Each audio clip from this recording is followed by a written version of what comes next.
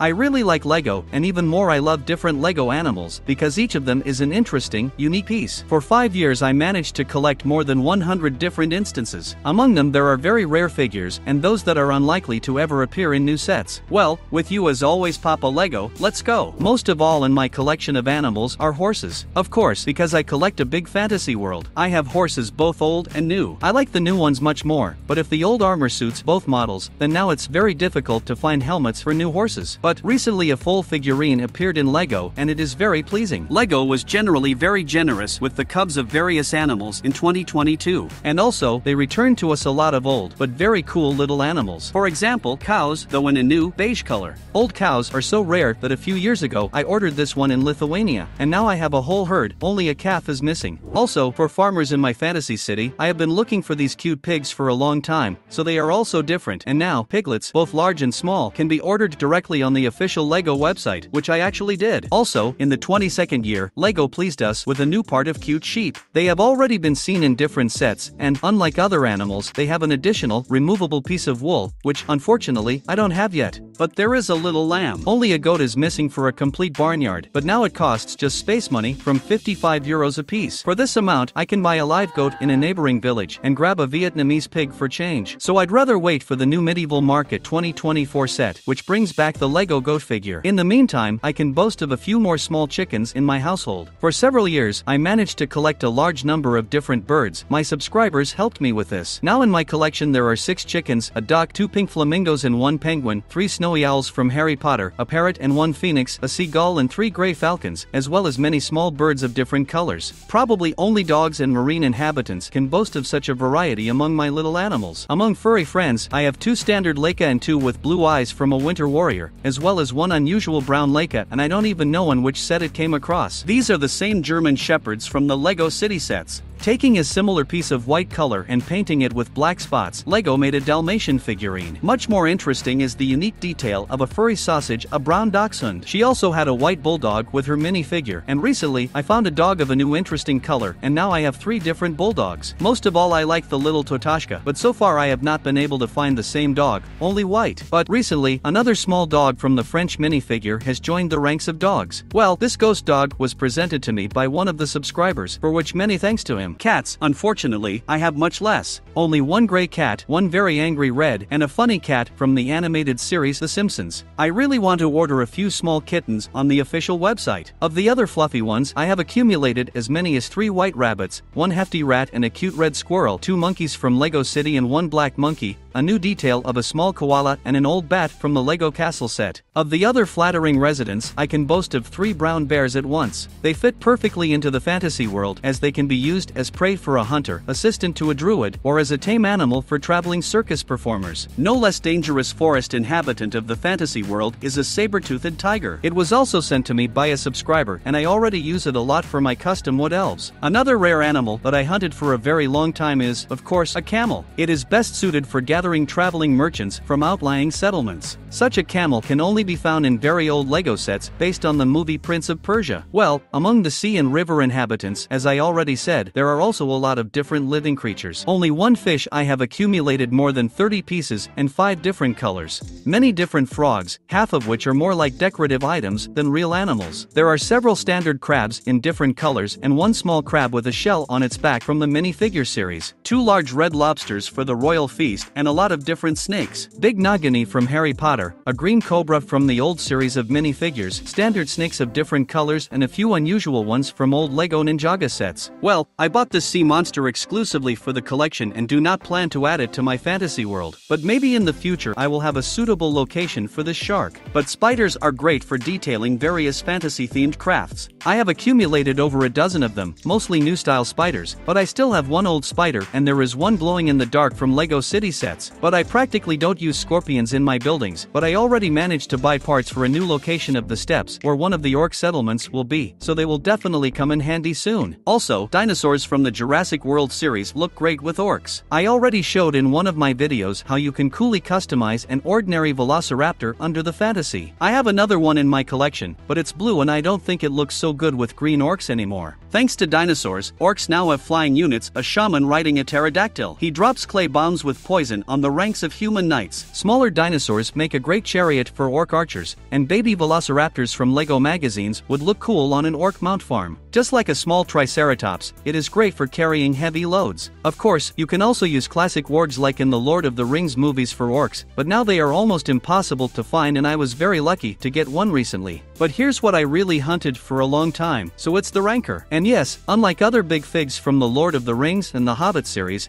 the Rancor is also an animal, and even on the Bricklink it is placed in the animals section. Now, this is a formidable weapon in the army of orcs, goblins, and trolls. But not only this faction has flying mounts, the sorcerers from the Academy of Magicians also took a few flying animals into their service, such as the Big Eagle from the same Lord of the Rings, and of course the Chic Hippogriff from the Harry Potter series. Another flying creature from this movie fits perfectly into the army of the undead. Thestral is best suited for customizing the overlord of the army of the dead. True, now he will look even more like the Lich King from World of Warcraft. But in LEGO, a detail of a small Thestral cub has recently appeared, and it certainly does not look like some kind of scary creature, but rather a very cute, fabulous little animal. Ordinary skeleton warriors use skeleton horses as a mount. They are now rare, but still very cheap. Such horses were in a very old LEGO Castle series 15 years ago. But about whom you definitely can't say cute, it's about the dragon. This is one of the strongest creatures of Caldaria, and at the same time, the most ancient. True, my great monster still lacks a neck. I hope that soon I will find the missing part for him. But the dragon has a small cub. This is a detail from the old LEGO Kingdom series. I still have a lot of different animals from such series as Friends, Elves, and Minecraft, but I do not attribute them to the collection, and they are just waiting for their finest hour. Well, don't forget to like and subscribe to the channel and watch other videos. There are a lot of interesting things. With you as always was Papa LEGO. For all you cool minifigs, and I'm not saying goodbye.